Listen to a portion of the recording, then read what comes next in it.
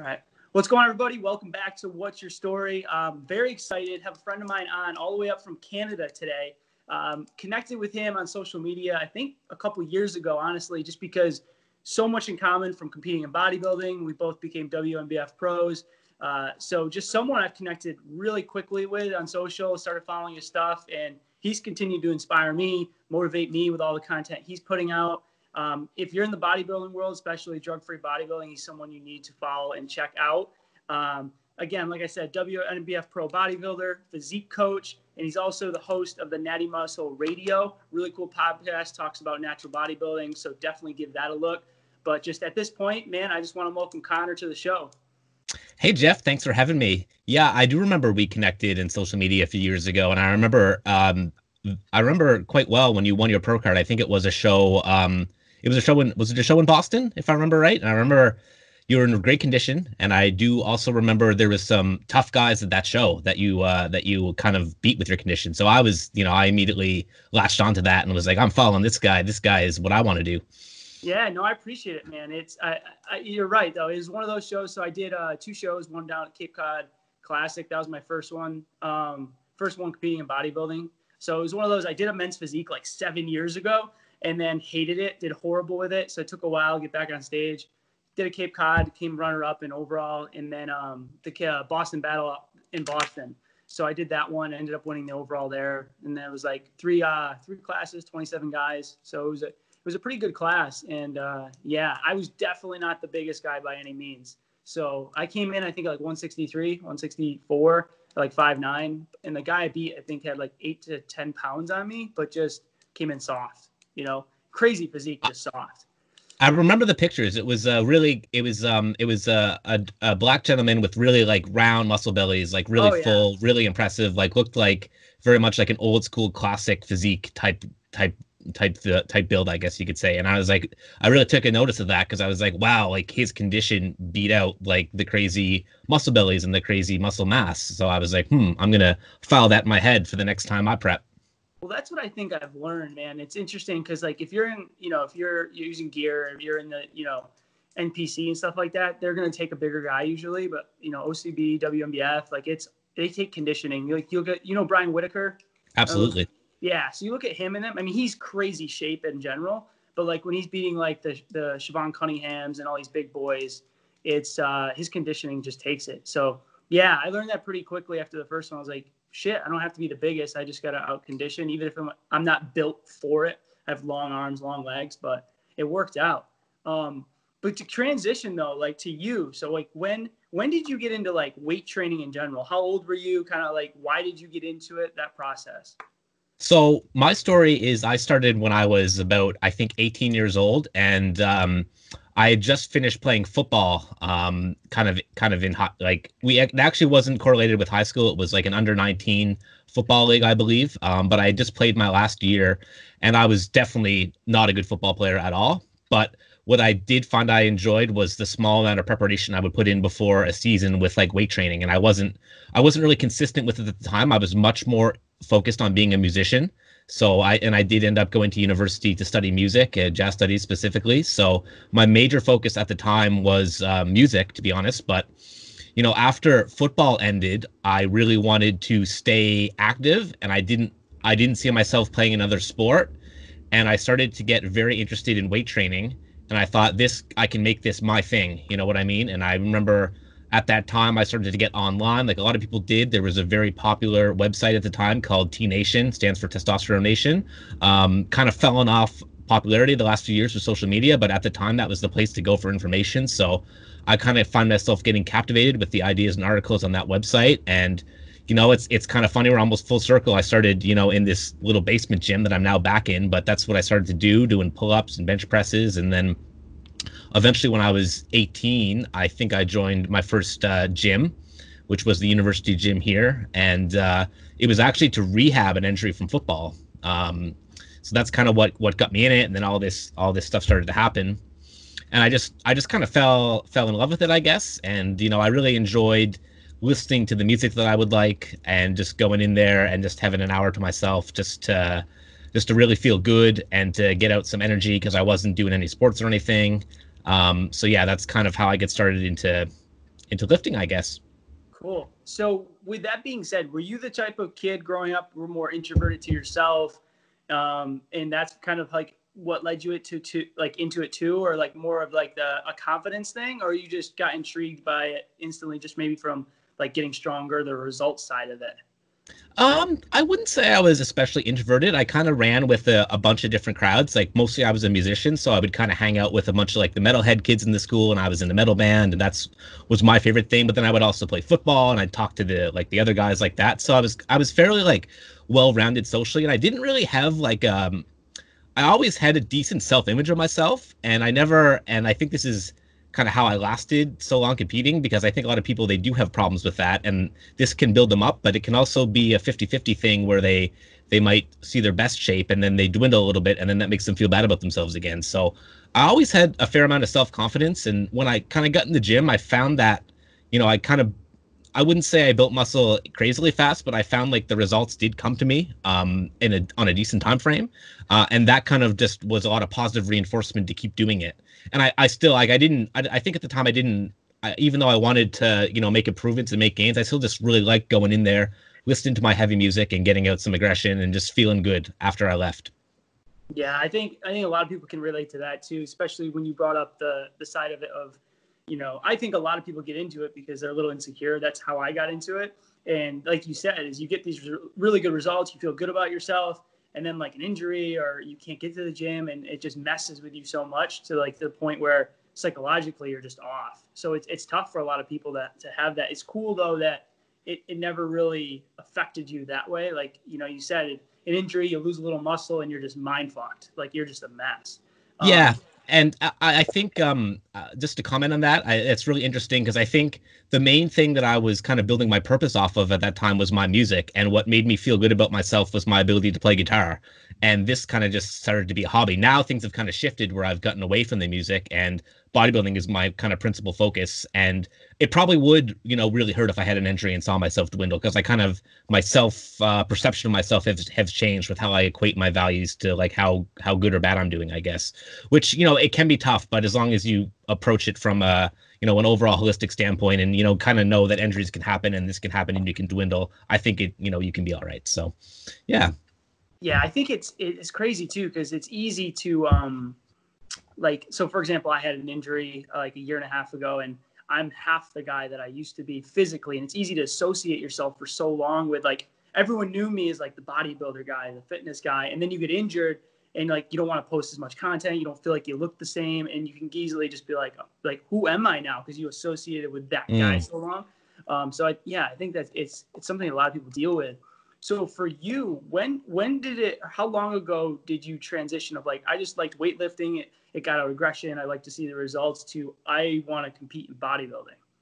Right. So we can kind of continue where I was just kind of had my first membership. I went away for university studying music, so I was still doing that. But I found the weight training was still like a good outlet, because I might practice guitar 4 or 5 hours a day, and then that was all just sitting down. And then finally the lifting was like my outlet. And I just found myself, I still was making slow and steady progress, and my interest wasn't dwindling. In fact, I remember being really upset because I actually hurt my back early on deadlifting, and it took me like a year to recover from that. It was just a really bad strain, I guess. I kept repetitively doing it, and it was really upsetting me that I couldn't train, because I felt like I kind of lost my outlet there. So eventually that did heal, and I did, slowly start to come back and build some muscle as I was, still my focus was music, but the interest kind of like persisted there. And then as I finished university, I ended up kind of getting burned out with music, and just kind of, I saw where people were going. All my graduating class, a lot of them were going on to grad school, and I thought that was cool, and I thought about it for myself, but I just didn't see myself continuing to do it. My experience was too, like, I really had to struggle hard just to get like decent grades. We use percentages mostly for our grades here, but I think I graduated with like a 75 average or something. And that took all my effort, to get. And that process kind of burned me out of music. Well, at the same time, my interest for weight training and bodybuilding was growing. And, I would follow other people's journeys. So at the time, Instagram wasn't created. I was still on T Nation. I was following some guys actually from the East Coast area. I think one of the guys' names is Stu Yellen, actually. he won the WNBF Hercules show in maybe 2010 or something. And so I was watching that. I saw, here's a guy who's been training for a while. He's about 5'9", about 170 pounds on stage. And I was like, well, that seems manageable to me, for what I was weighing. And of course, I had very little knowledge about how much I'd weigh or how much muscle I had. But I was like, that seems like, something I could possibly do. So after I graduated university, I was pretty dead set on doing a show. I had been bulking for about, 4 or 5 years straight. So I had quite a lot of body fat at that point. But I kind of got into my first contest prep. I think it was in the summer of 2012 to compete in the fall of 2012. So it was about a 20-week prep. And that's kind of how I just get into it. And then after that, I just kept going, I guess. Yeah. So going to your first show, what did you follow in regards? Was it just looking at content online? Did you hire a coach? Like, what was your experience through the first prep? Because the first one it's an eye-opening experience from all the way around, from being hungry to fatigue to not, you think most people are like, oh, you're really lean. And you're like, no, like there's a whole nother level of lean. So yeah, it's kind of funny looking back. I did, I would think too, like people, I had heard these messages, people would say like, oh, the end of the diet's really hard. Like you won't like how you feel, like you're going to be hungry. And I was like, man, I can do this. Like I won't, like I'll just dedicate it. I'll follow what my coach says and it won't be an issue. Like it won't affect me. Right. Of course, then I got, like 4 weeks out, like everyone else, and I was literally dying. But in terms of what I did, I made a few mistakes in a sense, I would say. I see a lot of people still doing things like this now, but the first mistake would have been I started with way too much body fat with not enough time, right? So I think around, I started around 20 weeks out and I probably had about 45 pounds to lose to be in decent shape. And of course it didn't all come off. And the second thing I did that was a mistake is I actually coach hopped mid preparation. So I started with a really popular online coach at the time. He still coaches. His name's Derek Charlebois from Michigan. And it was going well. I was, dropping the body fat, staying consistent, but I realized at some point, wow, I'm not going to get there in time. And I had kind of brought it up with him a few times saying that I think we should go a little bit faster, and then he kind of just like, oh no, I like this pace. And I kind of got frustrated and jumped ship and went to someone else. And then the pace of it really picked up, but then also the fatigue was really bad too. And it kind of, now that I've done all these shows, my perspective is such that, okay, actually the pace Derek had me traveling at was A-okay. It was just I had so much expectations for my first show. And then when they weren't coming to light the way I thought they would, I thought I needed a change. So, that was kind of how I went about at least the coaching. I realized too, I didn't really know enough to prep myself at that point about nutrition and stuff. And it was only till 2019 that I decided that I could coach myself. So, at that point I had 2 different coaches during 2 different parts of the prep. So your last show you prepped yourself? I did. Yeah. Yeah. So you see, I went through the same thing where the men's physique show I did when I was like 22 years old. He had me diet way too hard. I came in super flat. The tan was atrocious. I got like sunburnt like weeks before. It was just a shit show. So like I had such a bad experience with the coach, even though he had like an ex-phys background, and I was like, oh, he's super smart. At that point, I did very similar to what you're doing now, where it just became educating myself, following the right people. I mean, my background is the exercise science side too. So just learning physiology, metabolic, like all the details of it on your own, and then following the right content. And the last 2 shows I did were by myself. And I feel like there's tons of value having a coach and an objective person. But I think at the same time, I was like, I wanted to control everything that happened. I was like, I'll ride and die on my own shoulders. I'd rather ride and die on my own shoulders than have someone else kind of screw something up. And then you learn a lot about your body after you go through a few preps because like the stress factors, the lack of sleep, the weight gains, there's so many variables going on when it comes to your weight that it's easy to mess with yourself. But I was the same as you. I like that control. Yeah, absolutely. And I think the more experience and knowledge you have, it's actually, you become a little bit harder to coach. And someone might give you a suggestion. You might think, I don't know if I would do that for one of my clients. So then it kind of becomes more difficult, I think, the longer you do it. But, it's funny. I just recalled a memory right now when I was backstage at my first show, which went really bad. I had, all these issues, and we can go into some of those if you want, but I kind of have an issue where my ankles will swell up with it. I still don't really know why it happens. I've been meaning to research that a little bit more, but my ankles will become like pregnant lady cankles, and I'll hold like pounds and pounds of water. Yeah. So that still happens with me today if I prep really hard. But and I've learned tools to fix that. But I remember basically, to make a long story short, I was backstage at that first show and I hated how I looked. I hated how I came in. I didn't fix the ankle problems in time. So I had cankles. It was a non-tested show because there wasn't any testing around, even though I was natural. It's just, there was no drug tested shows. Show to walk into. Yeah. So, I mean, I remember too, there was a coach backstage and I still see him around some local shows here. Coaches a lot of people, great bodybuilder himself. And he came to me and I think now looking back, he was just looking to pick up a new client, but he came to me and he said, "Oh, you look pretty good." He's like, "I think you can improve." He's like, do you know what you need to do?" That's what he asked me. And when he said that, I thought a lot of different things in my head. And the first thing that came to my head was, well, I need to take enhancements to compete. Like, I'm backstage and like, he's like, "You know what you need to do?" And I thought what he was suggesting me to do was like take gear. And I was like, yeah. And I was kind of conflicted for a while, maybe I should go down that road or maybe I shouldn't. But then I decided, just to kind of stick with it. And then finally the next year there was a natural show that came to my area for the first time ever. So I decided to prep for that show. And then I told myself, like, if I feel like I do well at that show, I'll just probably stick with natural bodybuilding. And then I did prep for that show and I came second that year. And that was the show that made me realize I wanted to keep doing this and that I had some potential at it. Whereas before on the non-tested show, I came 14th out of 15th in the light heavyweight class, I think it was. So those were two experiences I remember that really solidified in my mind that I wanted to continue to compete naturally. Yeah, it's a very similar story to me though. Is like my first show, Men's Physique. We had 21 guys. I came in, I think, second to last or last, and then took like 3 years off. Did bodybuilding. 27 guys came in second overall. One my novice, one my class, and then one second overall. And then my final one, 19 guys, and ended up winning overall. And then my class. It's funny though because it's very similar to you in that aspect. So when it comes to that story, we'll touch on that first since you brought it up. So what was that story you're talking about? Just like the horrific mess that that was with the water retention in my ankles.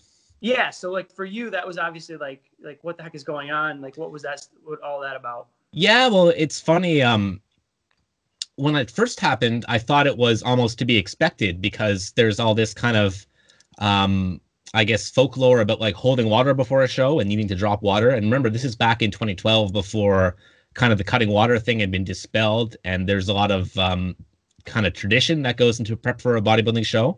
And one of them is cutting water, which I think mostly comes from like bodybuilders in the 80s using like heavily water retentive like steroids right. that where they probably do look better if they cut water because those compounds make the look of their body drastically more watery, right?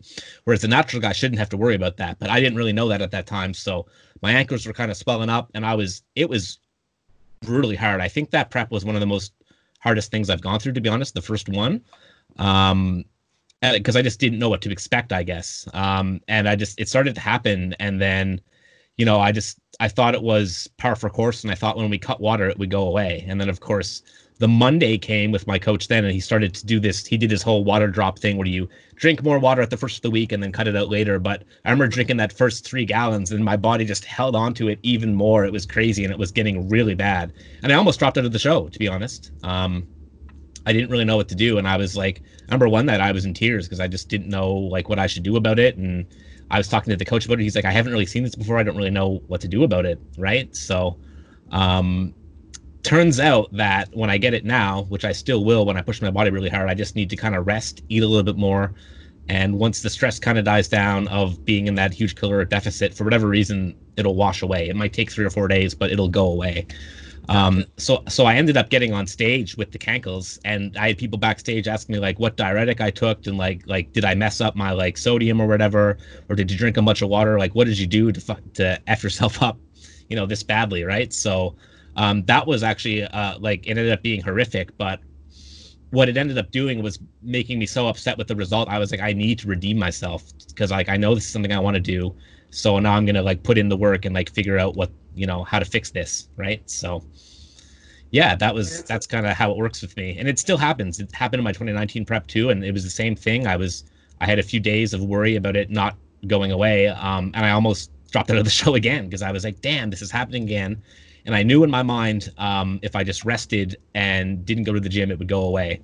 But it was trying in the sense that it took like 3 or 4 days for it to drop. So I remember at the highest point, the most water retention, I was weighing 179 after my third day off, eating a little bit more food, resting, no gym. And it was difficult too, because I was going through a funeral for my grandfather at the time too. So it was very emotionally stressful. All this was adding up. But at the peak of my highest weigh-in, I was like 179. And then I believe there was one night where it all kind of washed away after I took 3 days off. And then the next morning I was like 173. So I lost like 6 pounds overnight of just that fluid retention. And then I was peeled out of my mind. And then I went from thinking that I wasn't going to make the show to now I'm going to win the show because I saw my condition. But yeah, that was very, very mentally difficult hurdle to get through for a lot of the preps that I've done. Thankfully, like I said, I've learned how to troubleshoot it, but there's always that worry, like, is it going to fix itself, or is it just going to come back, before I can fix it? So yeah. It's crazy though. There's so many people that have a misconception of just like how much stress is on the body, whether it's physical stress, whether it's mental stress, whether it's relationship stress, whether it's body stress. And it's like, it just fucks your body up, man, like so bad. And like everyone's like, go, diet harder. And then they're cutting more calories and doing more cardio. And I'm like, bro, like you said, take like 3 days to breathe and your weight's going to come off. Like it contradicts logic, but it's like your body's going through so much. It's wild. And so I think this thing is interesting. There's a lot of information now about it being like, people will just, blanket say to call it cortisol, which it may or may not be. I don't think there's any really proof behind that from what I've researched. But, it does seem to be, if you take yourself out of the deficit for a while and just let your body de-stress, there will be like a flushing effect. And what is it? Is it water retention? Is it something else? People don't really know. But for me, it's very prevalent. And I haven't seen many other documented cases like myself. I know Eric Helms has talked about it happening to himself too. And the thing is, you're never really going to see people document this, because when it happens, when you're prepping for a show and you see your physique just change for the worse, all of a sudden, it is devastating. You don't want to take a picture. You don't want to talk about it. You don't want to, like I said, document it. So it may happen to more people than they actually, talk about. But there's not a lot of literature out there that really helped me navigate that. It was more of an experience thing that, was able to get me through that. Well, to your literature point too, it's interesting because there's not like, it's funny that I feel like you look at the Eric Helms, all those guys, because 3DMJ, I met Lane Norton, and as a person, I thought he was a little but like educational wise, one of the smartest humans I've ever talked to or met. And I love all his content. But it's just crazy because you look at these like bodybuilders and athletes that have like PhDs in nutrition and stuff that like talk about this. And then you have, I went to school, you have these other PhD teachers, and it's like, it's not even compatible, the difference of knowledge, because it's just like the application compared to just the research. And it just blows my mind, because it's like, I have people that are like, well, I'm a doctor. I'm like, yeah, I'm not a doctor. And like, all your stuff doesn't make any sense, because it just doesn't. I want to ask you this. Are you if it fits your macros guy? Yeah, more or less I am. So I would have made that transition around 2013. Yeah. Okay. And then I remember it was a difficult transition at first because there's a lot of uncertainties about it. But yeah, that's how I prep myself now. And I'm kind of like in between. I'm very pro nutritional knowledge. So the more you know, the more you're armed with good choices you can make for yourself. But and it all, like, that's not to say you can't fit some fun stuff into your calories here and there, but for me, I will go for foods that I think are gonna just make my prep better. Mm-hmm. And so for the most, but with that being said, I have lots of varieties, like different fruits, vegetables, with nothing really being off the table, and keeping an open mind to like what can work and what might be a bad idea to put in, right? Yeah. So I'm in the same boat. I just think I think for the average person, it's difficult sometimes to educate them on that. And then once you do, it's a good spot to be. But when you're specifically in bodybuilding, I mean, I always did it because I'm the same way. I'm whole foods, nutrient dense foods, try to get that. They're whole, they more fiber, keeps you fuller, and your lack of nutrients that you're getting in a prep as you get deficit, like you need to be taking those in. So, but like you said, if you're craving something to fit it in, I've always been that same way. And then my fiance, she had an eating disorder, and for her, like, allowing her to like be able to put things in and it's okay and not to stress has been helpful for her too. So that's been my experience. I'm a huge advocate of it because I just think it gives you more sustainability and balance, Yeah, and I think everyone's approach to nutrition and how they're going to psychologically experience food is going to be vastly different. So I think some people will definitely excel being on more of a regimented meal plan. And then some people can't do that. They need more variety. And, I remember sitting back in a psychology class and the professor saying that, we as a species, require a variety of different foods. You know what I mean? So, I mean, that is definitely an advantage to have being able to be flexible. And then sometimes you have to travel as well, too, and you can't really prep all your food the way you want to. So you have to kind of deal with what's available. So that's also another advantage to being flexible. It's just, it's a matter of being responsible with it and making responsible choices, I think. And I think there was some allure to me at first with dieting that way because I thought it would be easier, I guess, in a sense. But then I found out it's really not that much easier. You still need to be on top of it. You still need to plan things. You can't get all your food in like one meal a day and think that's going to be as good as spacing your protein out or as, or if just, like I thought it would take the whole planning component out of it, which is what I was struggling with. Right. But it doesn't. You need to just always be on top of that, no matter if you're on a meal plan or a flexible dieter. So, yeah. Yeah, I agree. And it's cool, too, because like to that point is, when you're doing like if it fits your macros type style lifestyle, I think people have to realize too, is if your goal is like weight loss, like when calories equate, like it's equal, but like the response from like, having every, like a source of protein synthesis, like, and like getting like the reactions as you want, like what is optimal compared to what is reality. And I think that's where there's a misconception too, a lot of the time. So I wanted to talk, you brought it up in your last thing, because I think this is where most bodybuilders completely screw up everything. They overthink the process, and whether it's a coach that maybe has just, this is what he's known or isn't really educated on that in the peak week. So with peak week, I think 99% of bodybuilders have no clue what they're walking into and they overthink the whole process. To me, it's very simple. If you look sick a week out, do not screw anything up and just do what you've been doing for that week. I mean, there's a little bit of more sodium on those days, and there's a little bit more timing to make sure you're full. But I don't know how you attack peak week, but I always did a like front load. I pretend like the Monday was like what I wanted to look like, and then I taper it and then try to time it right for that Saturday. But what's your input or take on peak week?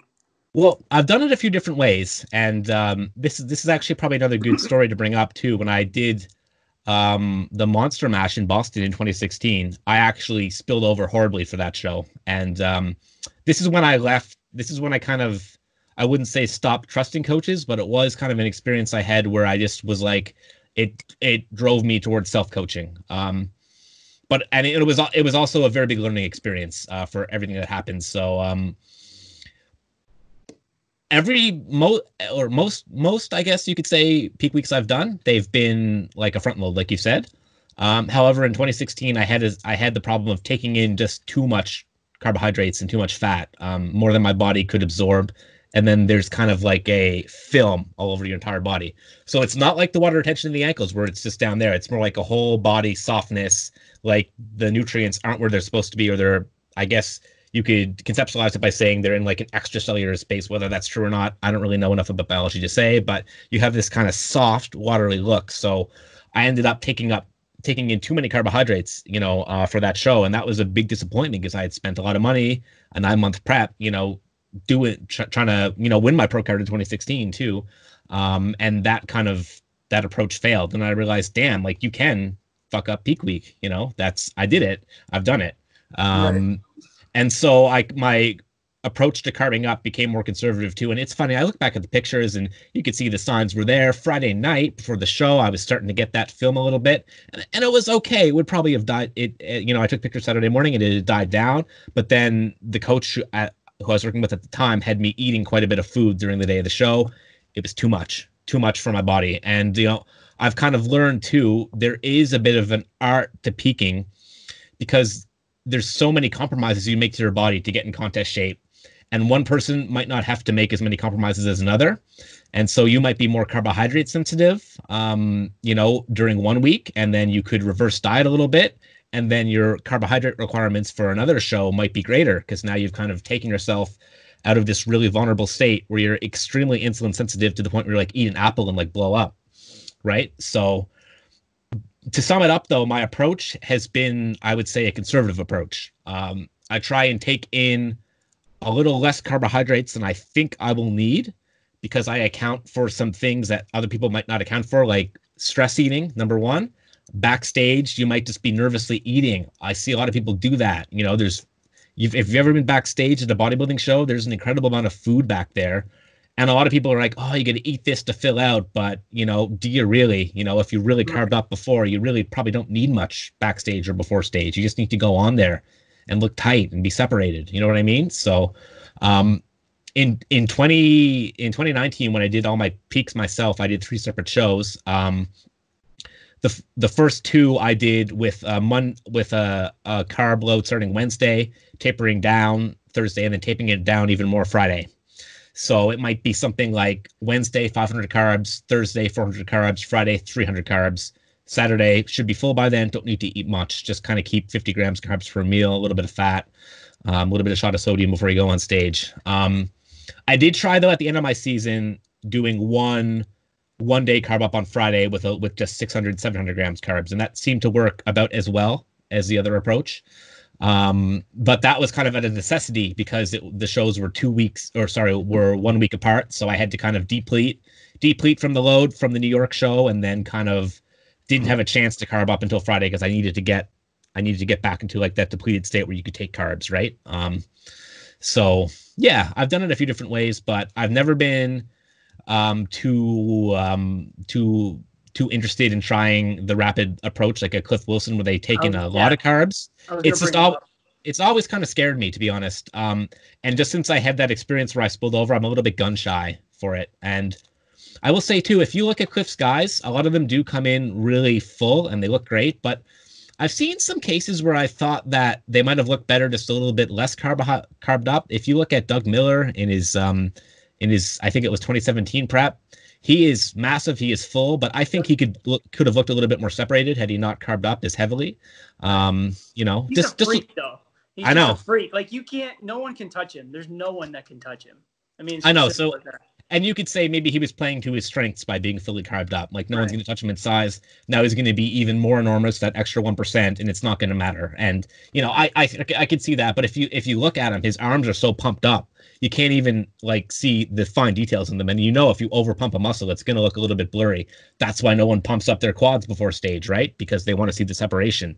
It's the same thing too with other muscle groups. Just a matter of some of them are affected more than others. Yeah. No, I mean, the freakiest dude I've ever seen. I met Doug at the Arnold Expo, and I'm like, I felt I was like off season. I was like 195. I'm feeling good, and I walked next to Doug, and I'm like, what the fuck, man? Like, it's just crazy. So I want to talk about this because I think this is a cool story, and just your experience through it. And this kind of leads up to everything we talked about. Tell me about the day you won your pro card, like that experience, the mindset, like going into the show. How did you feel? And then like the moment when you won, just like, you know, it's just, you've been working so long and hard for this, just that whole experience that day. Yeah. So, it was crazy. You know, I remember, like I said, I had nerves about even just going, and I had my doubts, even a few weeks before, cause, there's no WNBF shows where I live. So I was going to spend a lot of money flying there. I was going to spend a lot of money on the hotels, the travel, the tan, everything. It adds up. And I had my doubts, right? But yeah, I remember the morning I woke up, and, you know, I was definitely nervous, for sure. And you can see it too in my posing routine. I have a clip of Mike Pucinella, who did all the Kai Green documentaries. I did this a few weeks out. Talked to him. I wanted him to give a little bit of a voiceover on my routine that said I was, you know, competing for the pro card. You know what I mean? That's what you just posted today, right? Absolutely. So go check it out. It's the last post on my page if anyone wants to see it. So, you know, I just remember walking on stage and I was like, man, to have like a little clip like that, I better bring it. Like, it better look good, or else people are going to be like, what is this guy thinking? Like, you know what I mean? But, you know, I remember it was the most popular song of the year, right? Ariana Grande's 7 Rings. And I remember I was backstage at my warm-up show like 10 weeks before, and they were playing that song, and it said, you know, I want it, I got it, I want it, I got it, right? And I was like, I want the pro card. Like, if I tell myself I've got it, I can win it. So I was just thinking, like, that's the perfect song to use, right? So I got him to voice that over, and I think that helped me quite a bit because it showed the judges this guy really wants to win, right? And obviously the physique has to be considered too, but I'm telling you, even backstage at the show, I didn't think I was actually going to win, because I remember I came in, people were pumping up, and I saw this big black gentleman, probably an inch too taller than me. I'm 5'11", so he would have been maybe 6 feet, maybe I'd say 6'1", and he was massive. And at first I was like, oh yeah, he's just a pro, because they hold the pro universe the same day. I was like, he's just a WNBF pro, probably gonna like do really well in the pro class. And when I found out, no, he's the only heavyweight in this show, I'm gonna have to go up against him. And I was like, damn, I almost thought I was gonna, I'm not gonna get it then. And I was starting to get disappointed, because like I just saw him. And then I had a little bit of a confidence boost, because I was like checking my tan. I took off my stuff. I hit a most muscular okay. All right. So I was backstage there, and I got a confidence boost because I took off my my cover-ups, and I hit a most muscular in the mirror, and the whole room looked at me, right? It was like good lighting, whatever, like you could see all the cuts. And I was like, okay, maybe I might have something. But then, and it was kind of like this. It was like I felt good for a second, then I don't know, and then I'm unsure of myself, right? It was kind of a wavering of emotions. And I got in for my class. I'm talking to the guys in my class, and one of the guys who I'm competing against, he's talking to me, and he's like, he's kind of got like this sleeveless shirt, massive arms, massive back, massive chest, just like the show muscles like popping out. And he's like, yeah, like I used to be a WNBF pro, back in the day, but they want me to like requalify so I can do worlds. And I was like, damn. I was like, this guy's like won all these shows. Like I'm gonna have to go up against him. I'm gonna have to, like I might not be able to beat him or whatever, right? So we did pre-judging or whatever. I was in the center, so I felt really good. I talked to my friends. Actually, Chris Barricat was there, and my friend Albert Chow was there. And I was like, "Do I have the class?" And they're like, "I think so." Like some of the guys' shots were a little bit better from the back, but you're better from the front, from the side, all that stuff. And then, so it ends up, the awards. I win my class. I'm pumped. And at that point, I actually didn't care about winning. I was just happy I was there. And we're doing the overall post down next to that guy I just mentioned, because he was the only guy in the heavyweight class. So we're up there, and they're comparing us. And I remember this moment perfectly. They were playing, what was the song? Mercy Me. That was it. All right, so it's actually good now, because I remember the name of the artist. They were playing like funk during the post down. So we're posing down, and they're playing Mercy Me by Marvin Gaye. And check out that song. It's like really chill, really relaxed kind of funk tune from maybe the 70s or something. But it didn't even matter. I didn't care. Like in my mind, I wasn't going to win. I was just happy I was there, I won my class, and was being compared for the pro cards. So I was just wasn't expecting a lot. I really thought the guy next to me had it. But then we finished the pose down. And during the pose down, they were saying, you guys are making us work because we don't, it's a tough call. And that didn't really register in my mind, but I was just like, okay. So they announced the overall winner. It's my name, and I couldn't believe it. Like I still to this day have trouble, just thinking how I won, because I really thought this guy had it, next to me. And if you look at the pictures, it was really close. I just edged him out a little bit in conditioning, kind of like what we talked about earlier with you. And there was maybe a few muscle groups where I had a little bit extra, here and there on them, but it was really close, and they ended up calling me, and I'll be forever thankful for that moment. But yeah, it was insane. And then I remember just afterwards, it was me and my brother traveled with me. Actually, he traveled from a different part of Canada. We met up in Montreal and then flew to New York, and we were just touring New York with that big trophy, feeling on top of the world. And I'm gonna be honest, whenever I'm having a bad day, I remember that moment. I remember that song, and everything just clicks, and I feel I'm in a good mood again. So, yeah, that's awesome, man. I mean, I can completely relate to that. It's just like I remember, because there was some moving parts where like I moved to Boston. I was biking to work. I was, had a backpack picking up groceries. I was living in this little shack and trying to survive out there. And I remember days of like biking home, and I'd be like, I was the most mentally locked I've ever been in my life between work and that, and just making it happen. And it was crazy, because I remember biking home one day in the rain. I'm like, just like yelling in the rain. I'm like, let's fucking go. Like just hyped. And my moment on the stage is like, I remember when I won the overall, I was in the back, and I was with my girlfriend at the time, and I was like getting ready to go back. Like they're getting ready to call the winners. And I'm like, man, it was an emotional moment. I remember sitting there. I'm like, I did everything I could. I'm like, there's no way anyone worked harder than me. Like, there's no way. I just truly believed it. I'm like, if I win, this will be crazy. And then let's say the third, second, and they won it. I just like broke down on stage. I was like in the picture of me, like my hands up. I'm like tearing up. And like, I remember picturing me on the stage. I'm like, with my trophy, like one knee down. I'm like, holy shit, I made it. But it's it's like until someone wins like that and like, and goes through like the 20 weeks of prets, the years of competing, all that stuff. There's like, it's just the final buildup of like, holy shit, like we did it, you know, like it's just such a good feeling. Did you think you were going to win? Did you have an idea, or were you nervous about it? Well, like, so like in open, I had a buddy of mine, Kabira, who competed. I was good friends with him. We had a falling out, and I actually had the video he posted online of the comparison rounds, and he actually deleted it. I'm not trying to call him out, but he deleted it after our friendship fell apart. So I don't have a memory of like the comparison, but I remember my family came too. That was what was cool. So everyone's watching, and I'm in the overall, and I remember I started on the outside, and then they like did comparisons. They put us all back, and then they called out like top 5. And at first they didn't call me out. I'm like, are you freaking kidding me? Like, no way. And then they called me out. I'm like, okay. So I'm like, all right, now I got to work. So I started on the outside, and then slowly but surely got to the middle. And then I'm like, I think I was in the middle. And they're like, you were between you and one other guy, because it was I think it was 6. It was an odd number.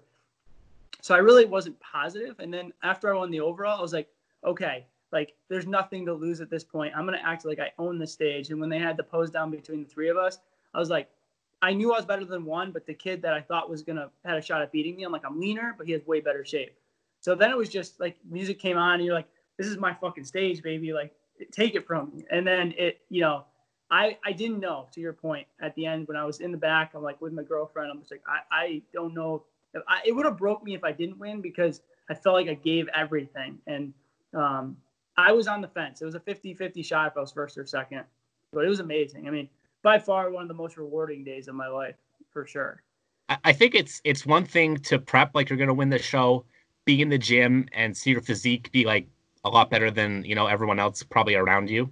But then when you get to the show, the psychology is a lot different, and it becomes a lot more intimidating when you see everyone backstage. Yeah. And I remember too, we're backstage and they're having the competitors meeting, and you're just kind of sizing everyone up. Like one guy has like a sleeveless shirt, massive arms, but then, you know, ends up, you know, not being like that conditioned, right? And but it's hard to tell when you're backstage, and it's hard to have the confidence to be like that you're gonna like beat all these people, right? So yeah, I was the last person to take my shirt off, and I remember I was hesitant because I was small, like I was just way smaller than a lot of the guys. And then the moment that I built some confidence in the back, it was you're getting ready to like pump up, and I finally took my shirt off, and like I wasn't jacked or anything, but I had a decent chest. I had different parts that were strong on me, and I remember taking it off, and I just like tightened my hands up, just like flexing. And then the kid next to me who was competing, I actually knew. He's like, "Damn, dude," he's like, "You look fucking sick." I'm like, "All right, I feel pretty good now." I needed like a one little boost. But yeah, it's crazy, man. It's a wild experience for sure. So I want to ask you one other question before we kind of sum this thing up. So in my eyes, I like to end this with kind of a question that people can, you know, find useful, or they can connect with, or things along that line. So I think with bodybuilding, there's a lot of ups and downs. Over your bodybuilding career, what was kind of like the lowest point where you maybe, you know, struggled, where you were going to stop competing, or you didn't know if you're going to be able to continue? And then how did you mentally get out of that? What was that moment? And like, how did you get past that and move forward to end up winning your pro card? It was definitely the feeling after the 2016 Monster Mash when I spilled over. And it was tough mentally, because I was backstage and I knew what my condition was, and I saw the people in my class, and it was a tough class. You know, I'm not taking away anything from the guys, but I remember finding the winner on social media after, and I was just like, I know this guy is good, but I just don't see what he has on me, you know, as a complete physique.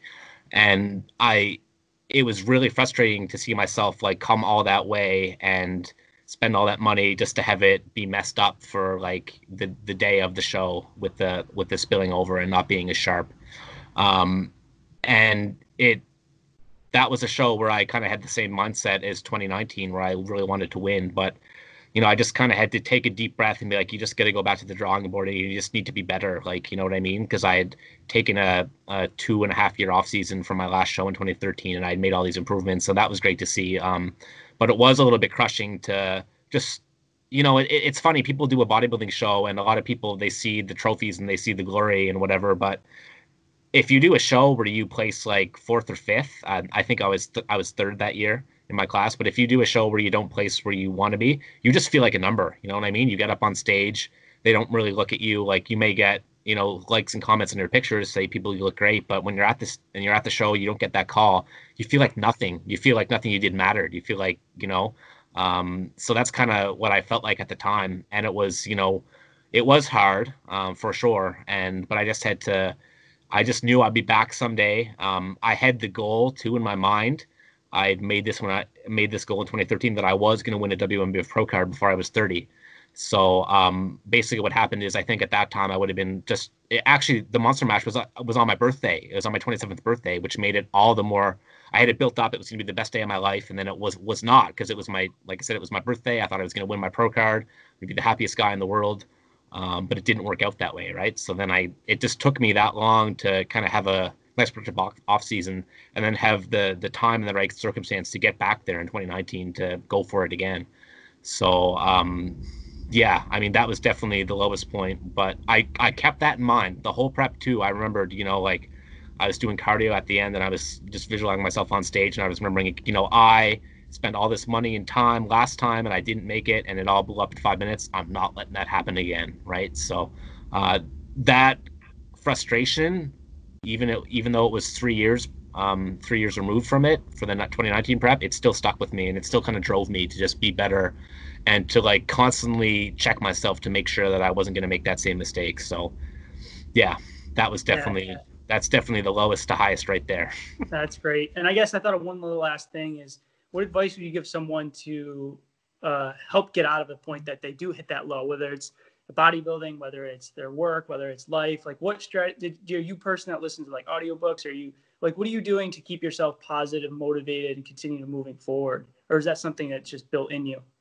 Well, I'd say with bodybuilding, it was I had such a drive to do it. I didn't really need to self-motivate myself that much. But I mean, if you're someone who's kind of at that point, I think you got to look at a few things. You got to see like, okay, the goals that you made for yourself, now that you've tried them maybe, and it wasn't quite there, like, are the goals realistic? So step back and look at everything. So like for me, like winning a non-tested show, like in 2012, when I was natural, that was not a realistic goal. Right. So I had to kind of shift my goal to like winning a show like that to winning, you know, like a natural show, right? Which is just realistic and makes sense, right? So I think you need to check yourself there.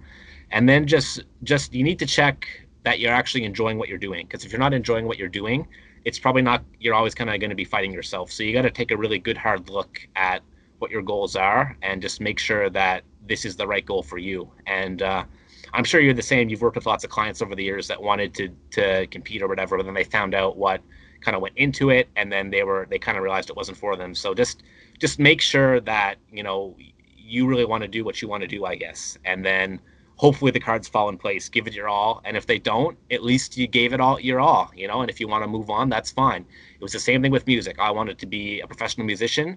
I wanted to play at an extremely high level. I did kind of. But then once I realized, when I got to this certain point, I wasn't really keen on putting the time level in to get to the next level. I kind of got what I wanted about it. And there's nothing wrong with moving on to a new thing if you feel like you've done what you wanted with it and, you know, you have other interests you want to pursue. So yeah, I'd say that would be my take on that. Cool, man. Well, I appreciate you coming on, taking the time, tell your story, and hopefully people will be inspired, whether they're in bodybuilding and they're trying to just achieve a goal and get a pro card, or simply just try to overcome some obstacles in their life, and just, you know, hopefully they'll connect with your story and go from there, man. But I appreciate you coming on. Absolutely, man. Thanks so much for having me. Absolutely. If someone wants to reach you, what's the best way? Is it Instagram? Yeah, check out my Instagram. It's Connor.St. Or at Connor.St. You'll find me there. Profile is open. Send me a message if you want, and we can chat about whatever your goals are or whatever you want to hear from me. So yeah, hit me up. All right, man. Cool. All right, everyone. I'll see you guys till next time. Awesome. Thanks so much.